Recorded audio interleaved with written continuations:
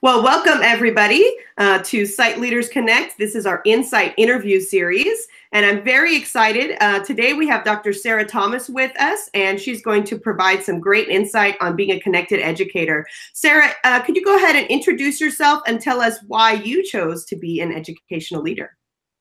Absolutely. Well, thank you so much for having me, Catherine. This is quite a pleasure and an honor to be here. So my name is Sarah Thomas, and I am a regional technology coordinator in the DC metro area. I've been in education for 13 years, and in that time, I've taught every grade from 1st to 12th at some point.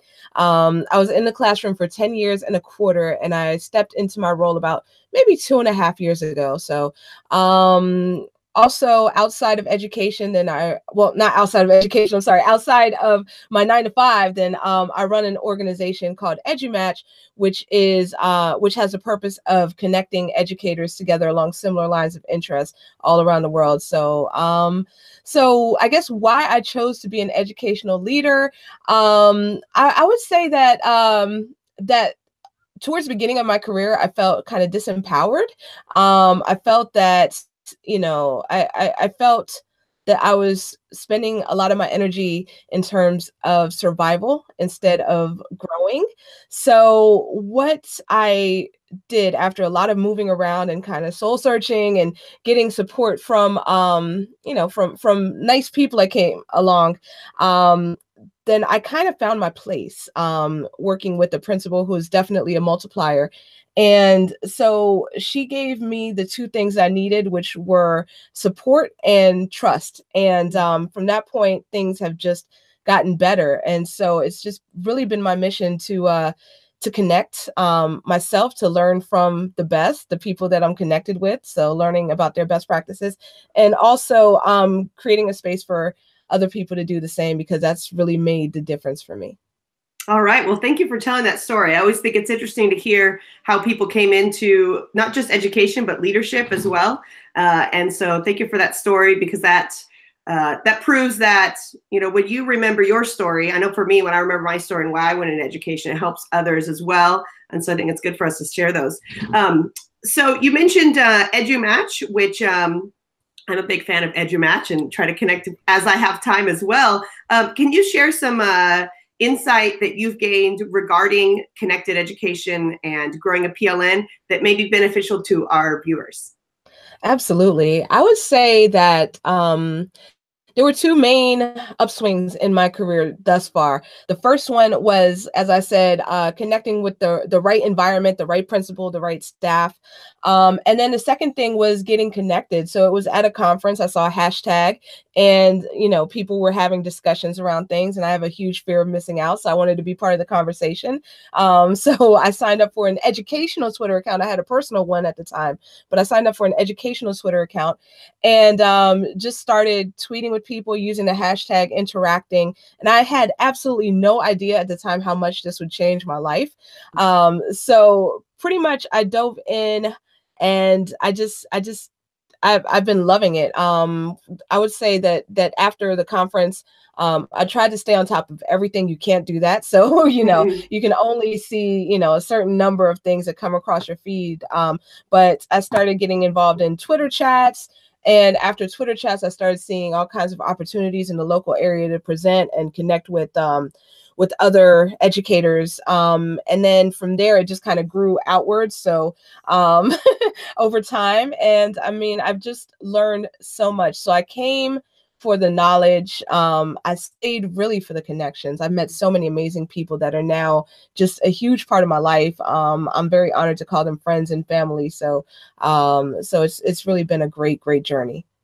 Awesome. So would you say in growing that personal learning network, would you say that Twitter would be a good first step for those that haven't quite that are wanting to connect and aren't quite sure how? Would that be a good platform to go to? And if so, what's next? Are there certain hashtags you would recommend they follow?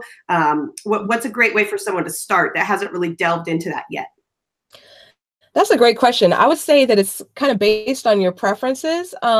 Twitter was a great first step for me because I had been on there as an I'd been on there on my personal Twitter account for like maybe 6 years prior to that. So I was pretty well versed with Twitter. But if people are on like Facebook, there's places on Facebook to connect. There's places if you're on Instagram or Slack or wherever, there are places for everyone to go. But I would definitely suggest, if you're not on social media, just picking one that maybe matches your preferred way of learning. I like to do a lot of listening and speaking and just reflecting. So Voxer is good for me. And I'm able to kind of, on my commute state to state every day, then I'm able to catch up on conversations. So Voxer is a good one for me. For people who like short bursts of text, Twitter is good. If you like photos, videos, and maybe Instagram, Snapchat, LinkedIn is a great one that a lot of people are already on as well. So I would say just take like an inventory of how you prefer to learn, what would be sustainable for you. And when I say sustainable, I mean, it really doesn't have to take a lot of time. Maybe, 5 minutes when you can spare it. And there'll be times when you'll have more time available. So in those situations, I would recommend maybe a deep dive and getting into Twitter chats and things of that nature. But really, it's all about the time that you want to give it. But I would definitely recommend giving it a shot. Absolutely. Thank you. And I know on your website, it's edumatch.org, I believe. Is that correct? Right. All right, perfect. Yeah. So I know on there's lists of educators to connect with based on their expertise, their topic, and things like that. So I would definitely encourage all of you out there who are wanting to connect to do that and go that route. And certainly follow Sarah, because she's always posting stuff on Facebook, on the EduMatch Facebook group, as well as on Twitter. And I'm not sure about Instagram and Snapchat because I'm not on those so much, but probably that as well. I know, So yeah, but I like what you said there about personalizing that learning experience. Connecting based on what you're most comfortable with.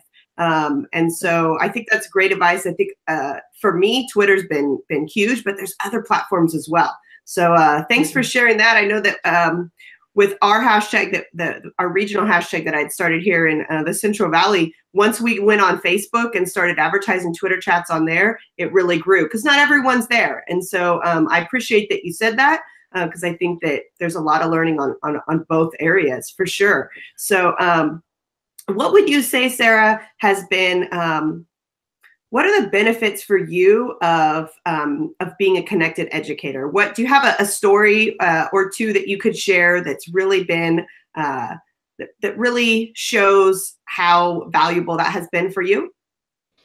Absolutely. I'll share two stories. So the first one, I'll kind of take it back to just kind of my experiences early in life. I did feel very isolated as a kid and a young person, because in my neighborhood, I was one of the few people who looked like me. And I was one of the few people whose parents came from, a different country who looked like me. So, I mean, I grew up feeling very isolated, in my classes, especially.